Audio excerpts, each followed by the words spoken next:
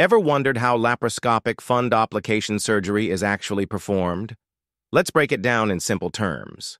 This is a minimally invasive procedure done to treat severe acid reflux, also known as GERD.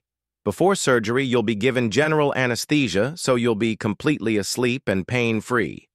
The surgeon begins by making a few tiny incisions in your abdomen, usually about 5. Through these small openings, special instruments and a laparoscope, which is a thin tube with a camera, are inserted. Next, the surgeon gently lifts the top part of your stomach, called the fundus, and wraps it around the lower end of your esophagus. This creates a tighter valve mechanism, preventing stomach acid from flowing back up into your throat. Depending on your condition, the surgeon might do a full or partial wrap, known as Nissen or toupee fundoplication.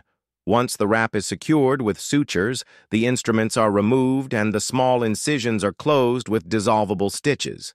The entire surgery usually takes 1 to 2 hours.